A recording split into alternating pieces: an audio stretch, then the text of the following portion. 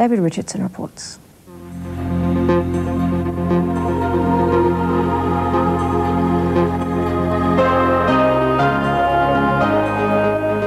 I'm emotionally exhausted now. Oh, we were very tense and nervous, the whole family.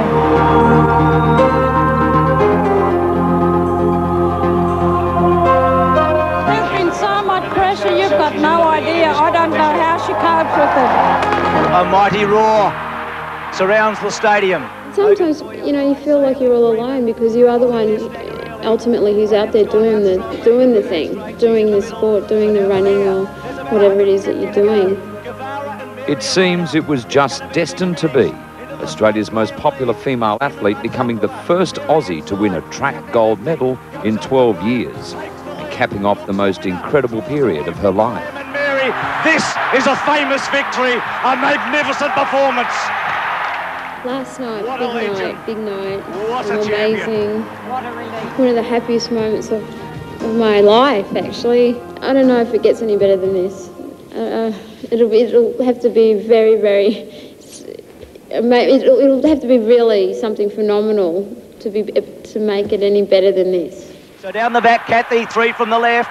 Graham's gone With 112,000 screaming fans in the stadium pushing her towards the line, flashlights almost turned the night to day.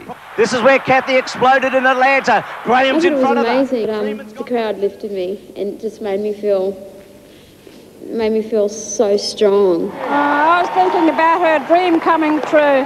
It's pretty hard to describe how you feel when your wife and the person you love more than anything else wins. Cathy's husband, Sandy Bodecker.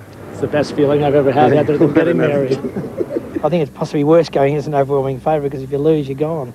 Her coach, Peter Fortune, and his star athlete are far from gone. They're the toast of the world.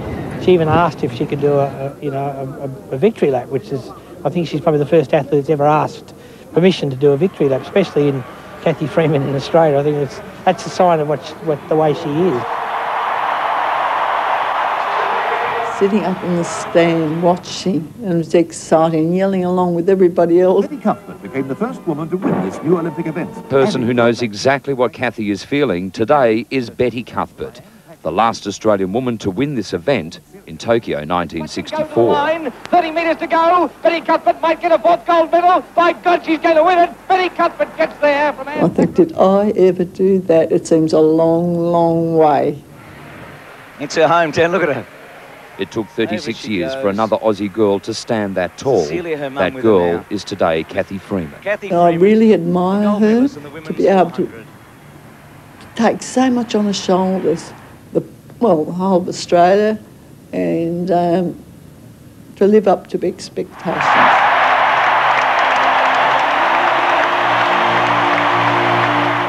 If Cathy Freeman was an icon to her own people before her win, she's now a national icon. A young woman armed with brutal honesty and a wide smile, who with her simplicity and enthusiasm has endeared herself to her country, perhaps forever. She'll always be remembered. She'll always be remembered in every game, I really feel. What message would you like to pass on to Cathy? Well, just do what you're doing, girl. We love you very much.